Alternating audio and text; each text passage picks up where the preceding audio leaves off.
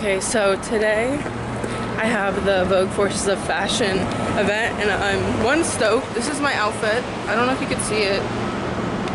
It's gonna be sideways anyway, but I've been walking in these fucking things like all fucking morning. And what am I doing? Oh, I'm checking my map. I've been traveling for like 40 minutes now in these fucking heels. And honestly, they're actually very comfy. Oh my God, it's too loud. I can't do this. I'll talk later. We're also very happy to have you here, but we're particularly happy to see you. The last two courses were virtual, which is obviously indicative of the time, but we're just happy to have you here in real life.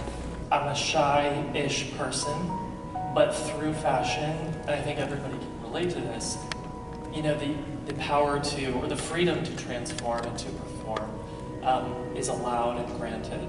And that's, I think, my favorite thing about Schiaparelli. It feels like the ultimate code of the house. Calling Hamish Bowles at the time about your job at Dior Men.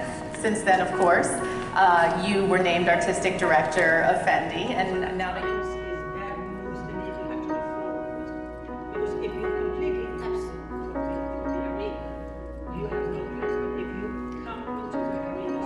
just the feeling of knowing that, you know, they have had it, taken care of it, given it to me, and it kind of, you know, smells like someone and has this nostalgic feeling that I really cherished, and they kind of became like heirlooms for me. So I think that also the education of like what it takes to take care of cashmere. I think a lot of people in the past have been nervous about a material like cashmere. They think you have to dry clean it every time you wear it, and it's just not the case.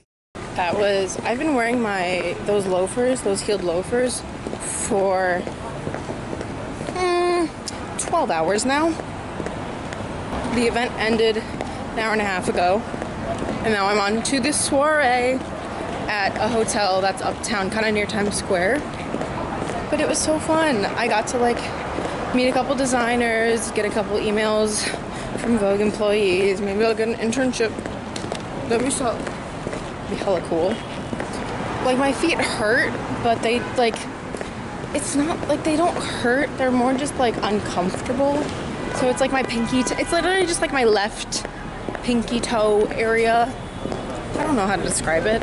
Also, I started this new like topical like acne ointment because I wanted Accutane, but the dermatologist was like, no, try this first. It's been only a couple days, so I can't really tell if it's working or not, but like right here, it's like the only part that it made dry. And so like, it's like peeling and it's so gross. I hate being around people when that's happening, but like I can't help it.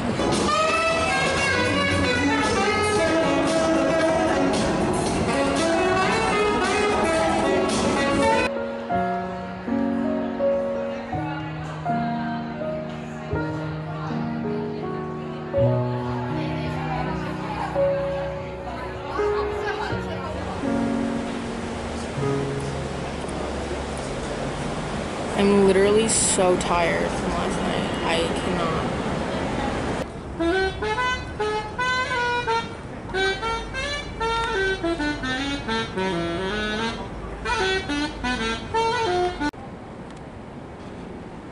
I'm sitting, eating the best croissant I have ever had in my life.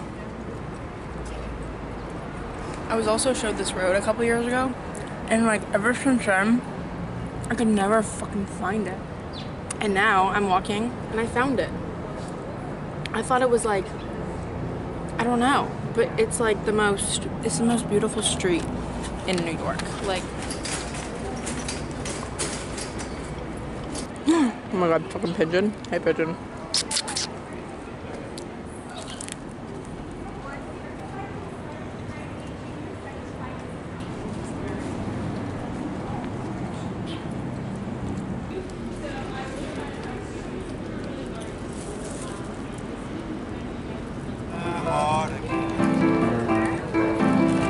Stealing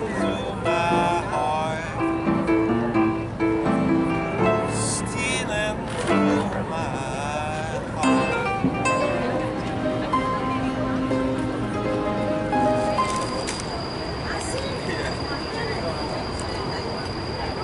Look